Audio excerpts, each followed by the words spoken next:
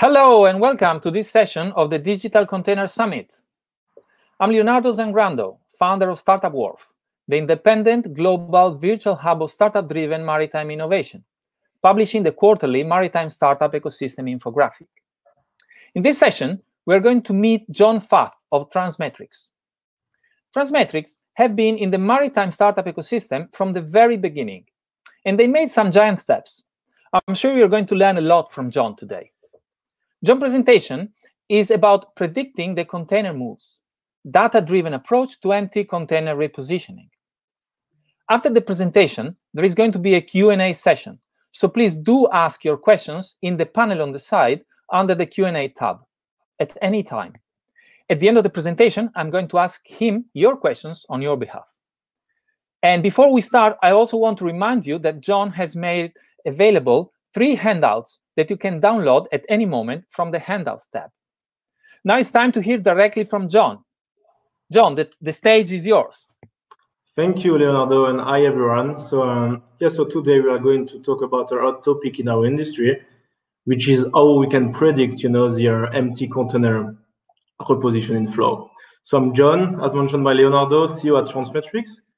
Who are we? We are an artificial intelligence company headquartered in Europe. And why do we do that? We are replying to 2 questions with our customer. We are helping them to solve 2 challenges.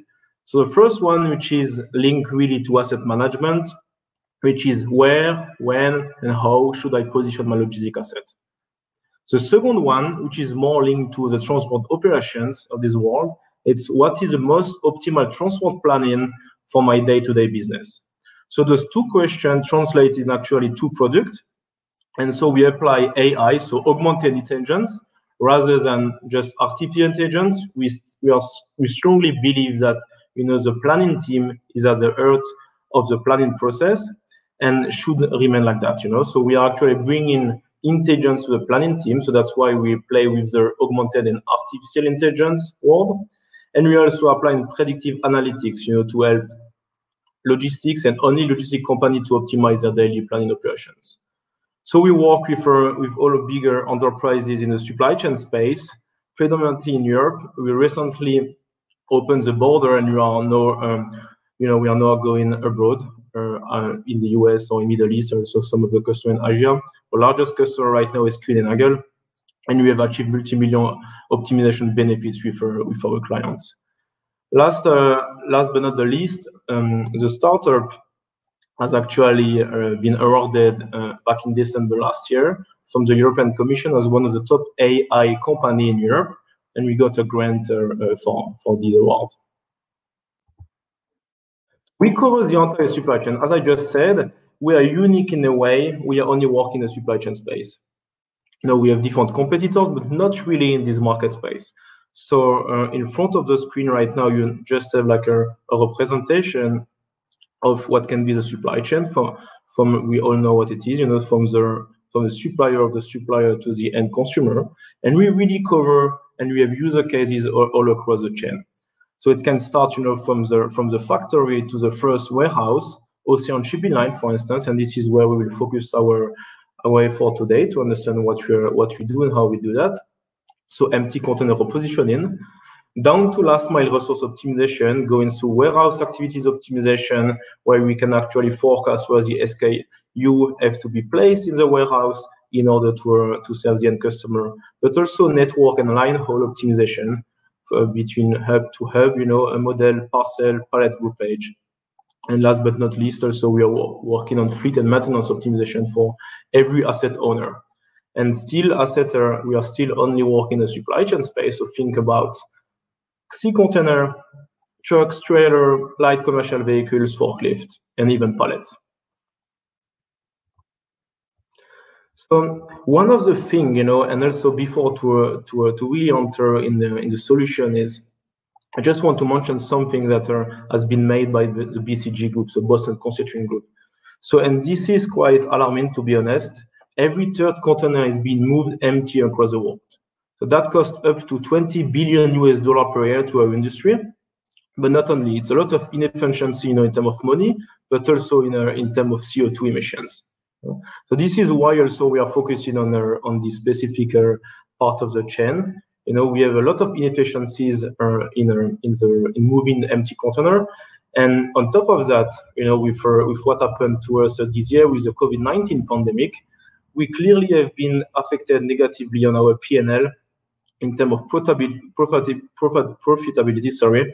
And we are all forced right now to make tough decisions and to cut costs. So we were talking to one of our customers recently, and one of his pain points is really now to re-improve its P&L cost structure.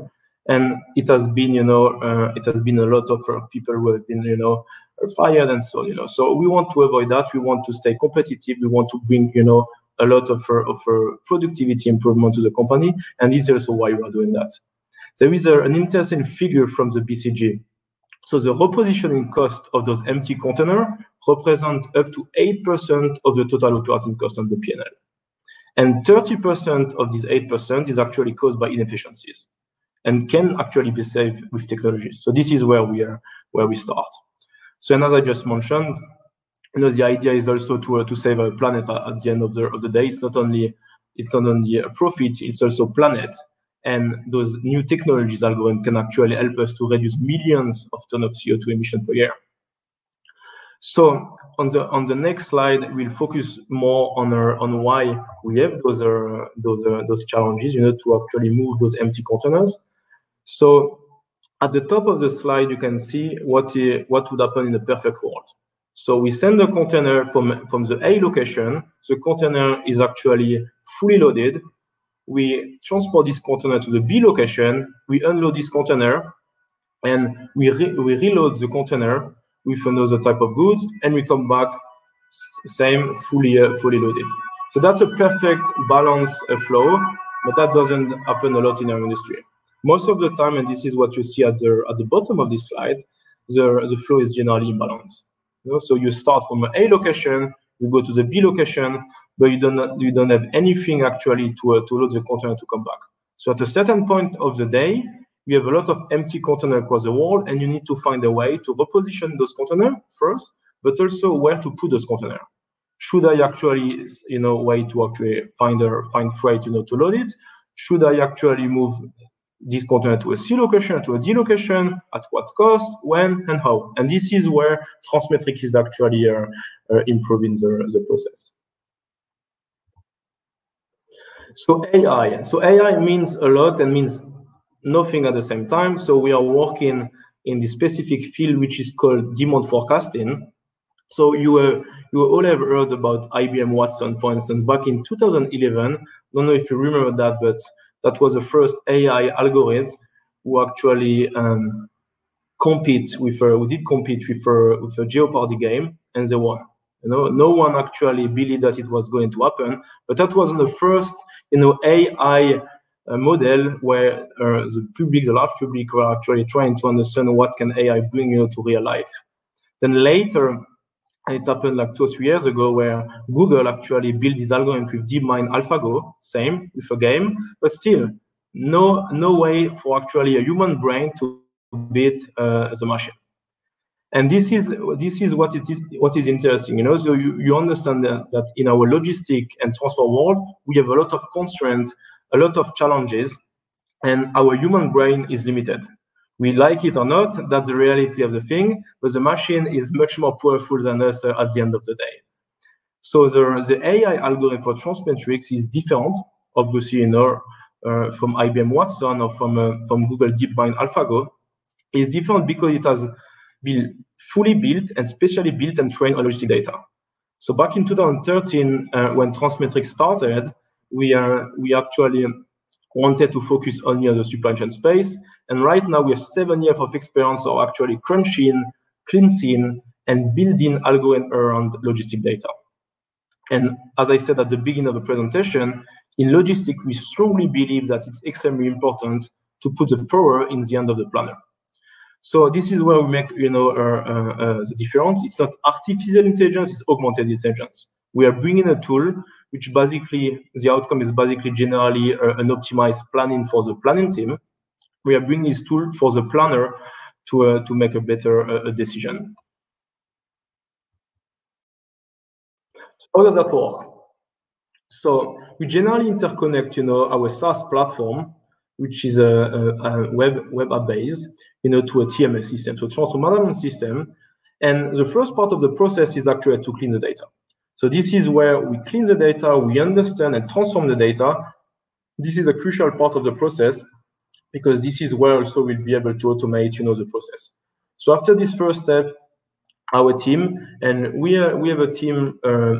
This is where we are also unique. We have a mix of PhD in mathematics, but also logistic expert. We have in our team, people who spend more than 10 years, working really in operation, in transport operation. But we have also pure mathematician with PhD background. And this is, this good marriage, which actually bring as a secret source of our model. So the team will actually sit down with the customer to fully understand the real life constraints of the business and transform these constraints into actually mathematical algorithms. The last step of the process, and this is where the secret sauce is playing its bigger role. So we actually forecast.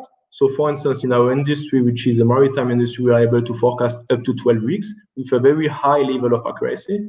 So we forecast, we take all of the constraints of the business. So think about repositioning cost, maintenance cost, storage cost, grading cost, for instance. We take everything in consideration and we optimize. And when I say optimize, is basically we give the most optimal planning to the planner. At the end of the day, we send it to the planning system. And as I said earlier, still to the planning team to either take it as it is or fine-tune the planning. And it's fully interconnected with the TMS. It's a very light module because we are not trying to replace the TMS or whatsoever. The idea in 2 or 3 months, you have the first result. It's actually plugged in on top of the TMS. And on a daily basis, we are communicating with the TMS.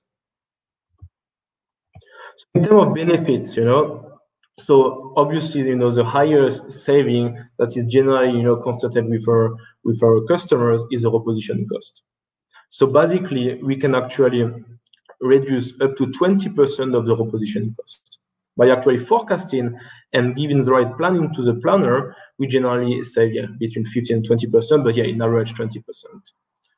Another thing which is interesting, companies have generally a lot of several different locations. And across those different locations, the local planning team or the local manager, it's understandable, generally keep a safety stock. They want to be able to serve the end customer. Service quality, is at the top of our challenges. So they want to have this safety stock to serve the end customer. So they keep a safety stock which is generally a bit higher than what they really need. So by actually knowing how many containers they have to reposition and when, they're actually able to reduce the safety stock. And generally, and that's a short-term saving, we can actually defleet part of those containers, and generally we reduce the fleet by 10%. Last but not least, we are actually leveraging real-time data and also a maintenance cost in order to take this part of the P&L in consideration. So think about we have a customer who actually transport containers between India and Qatar. But at a certain point, for no reason, all of the empty containers arrive in Qatar. Obviously, the labor rate is much higher than in India, so the maintenance cost is becoming higher. So we are helping them actually to reposition the container, taking that in consideration, and we focus on actually maintaining this container in India. So this is a type of saving we can get. Obviously, it really depends on the business. I would say the more complex your business is, the better it will be in terms of optimization. So just a user case, and I would be happy also to show you a demo. So you will have my email address at the end of the presentation. So feel free to reach out to me in order to deep dive into this user case, for instance, but also if you want any demo of our SaaS platform. But one of our customers is a major player in the ocean shipping line business, and they transport containers between the west part of Africa, the French part of Africa, and the rest of the world. And at a certain point, all of the empty containers arrive in different locations in West Africa, and they need to reposition that. We are talking about 60,000 TUs and 30 container vessels. So we help them to do that. And the same year, the biggest achievement has been for us that the central planning team is using on a daily basis this tool. and we were able to save up to 20% of repositioning cost. And that's a great achievement for our team, because we actually prove that, you know, AI is something real. We can use AI today in our industry in order to help businesses, but also the world to be better.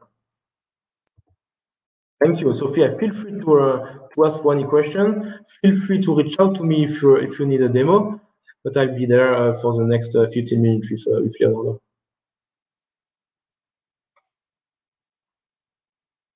Well, fantastic. Thank you, John.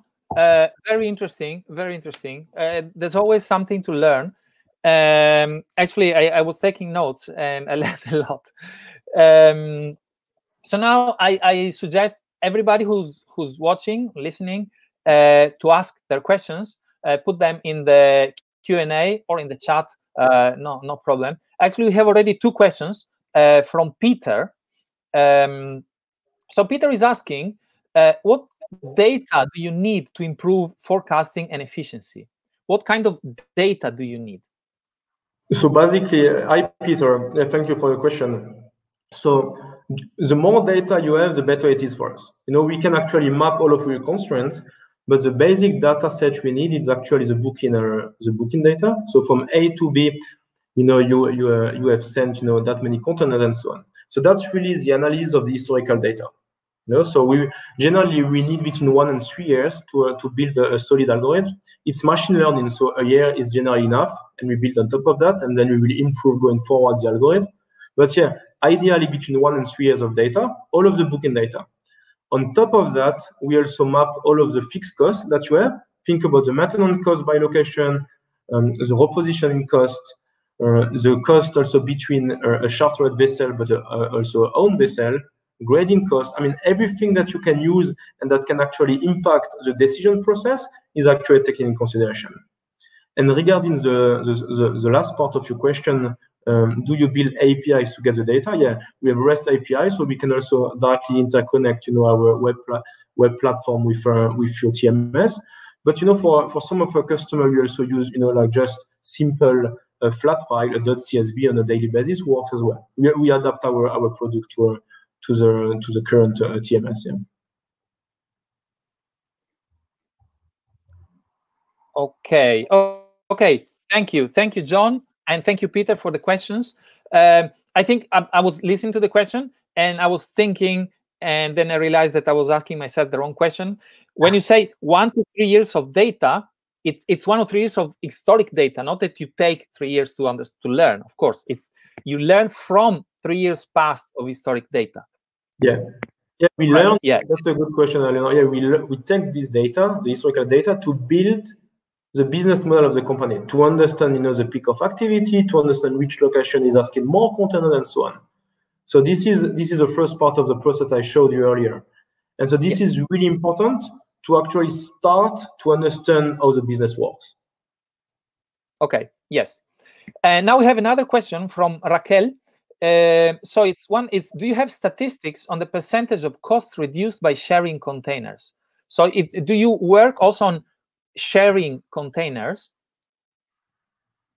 So hi Raquel, thanks for the question. So sharing container, you mean sharing container between different businesses? Well, let's wait if Raquel can answer this question, but let's assume it is sharing container among different shipping lines. We didn't really have this specific case, you know, so we are close to some asset company management who are actually working on that, asset sharing. So but we didn't really work on that. We can take that in consideration as well. What we do, for instance, we take the short-term rental container flow. So for instance, you know, if at a certain point you need short-term rental because, you know, to absorb one of the peak of activity, we take that in consideration and we can advise to go, you know, to one of the largest leasing company to rent on spot. Okay. Yeah. And I think right, this will. I see the second part of the question. Yeah, by better management of their own fleet, and that's true. You know what you are also where we are also helping the company is generally to find the right basis. You know, what is the optimal fleet I should have? And then on, you know, the more spot container you have, the better it is, because this is where we can actually tap, you know, with the algorithm. So obviously it's more expensive. So it's always a balance by actually finding the right break-even point of, should I own or should I rent? Okay, thank you, John. And another question from Gerard Bonnel. What challenges do you find working with the dryage TMS? Is there any clear opportunity for improvement that you see? So the main improvement generally what you can do is in terms of like the quality of the data itself. And this is what is actually common across the industry. The quality, I mean, you all know garbage in, garbage out, and this is actually the truth. Most of the time, you know, so we have a lot of efforts to put at the beginning of the process to really understand the quality of the data from the TMS. So I would say, like, when you work on a TMS implementation, you have a couple of customers actually working right now on the TMS implementation. This is crucial, you know, to be sure that you have the right data and that your team actually fill out all of the different fields. Because we all say that data is gold, or the new gold, and that's true. You know, so we spend a lot of time at the beginning to clean this data and to be sure that the team will actually fill out the right field in order to work with that. Data is gold if we do something with that, but that's actually our core business. And yeah, I can tell you that this is a pain point at the beginning. So yeah, if I have one advice to you, is really make sure that, you know, the data that you actually capture along the process is clear and understandable also by everyone. Okay, great, thank you. And I see there is a message from Alex regarding 2 articles from Transmetrics about how to optimize the empty container moves. So I think that if people want to learn more, they can also go to those articles. Just click the link. Maybe later when we finish. So any other questions? Otherwise, I have some questions myself, but please keep posting your questions. We have some 7 minutes left, so there is room for other questions. So my question is about you say we innovate, we make the system more efficient, but we also save the planet. And this is great. I think this is something that every company should keep in. Yeah. Do you have any figures on this? Any, like, what do you expect that you could contribute to saving the planet, or like the small grain of sand towards saving the planet? So that's a very good question, and we really emphasize on that more and more, actually. You know, because yeah, it's money at the end. You know, you have all heard about these 3 Ps, so people, planet, profits, and really planet. I mean, you can see that, you know, by actually traveling more during this COVID-19 episode, how much CO2 emission have been saved, right? Been saved. So we actually work on a different ROI model. Of course, you know, with the customer, we also transform this ROI into actually CO2 saving. So the $20 billion per year that we are talking about from BCG translate actually in 6 million CO2 emission. So if you're able actually, and you have 30% of this cost is actually caused by inefficiency. So we are talking about potentially 2 million CO2 emission per year that you can save as of today. So 2 million, what unit? 2 million tons of CO2. Okay, yeah, of course. Wow, that's absolutely great. And by saving money, actually, not by spending it, which is great. Now, another question from Robert. I was trying to make sense of it. How big a difference do you believe a data-driven approach to have on minimizing repositioning empty containers? So I think that the question is, what's the impact of a data-driven approach on repositioning of empty containers? Hi, Robert. Yeah, so thank you for the question. So if I understand correctly, so the difference of being data-driven or not, I mean, that's basically what can be the benefits. You know, that's what I pointed at the end of the presentation. You know, we are capped. You know, we are certainly capped at a certain point of the process by our human brain. You know, by actually having more like a data-driven approach, this is where you can actually bring benefit to your business. Yeah. Not sure I understand the question, so but feel free to ask another one. Huh? Yeah, to elaborate, definitely, Robert, you're welcome to elaborate. But if the answer was enough, that's great. Now I have another question while we wait for possibly other participants. You mentioned augmented intelligence versus artificial intelligence, and I think this is in the space of thinking, whoa, artificial intelligence is like putting a brain in a cage but making it super much more intelligent, which is a dream of humanity perhaps, or maybe a nightmare. But you take a different approach because you are specific to one specific sector. So can you explain more about this augmented versus artificial intelligence? That's a good question. Thank you, Leonardo. So basically, it's actually mixing the strengths of a human intelligence with the artificial intelligence that all together give what we call augmented intelligence. You know, you and me have a common sense that a machine can't really have. You know, so we know, the specification, of a certain location. You know, we know that, we have a certain sense of pragmatism that the machine can't have, So by actually combining both work together, this is where we can actually bring, more efficiency in the process. Absolutely. So let's combine what the machine does best with what the human does best. Exactly. Because basically in the future, machine will be able to replicate all our intricacies in thinking, but why wait? The machine is not able to do it now, but we have humans, we are humans, and we can do it. And so we get the help from machines for the things that maybe a machine can do better. That's great.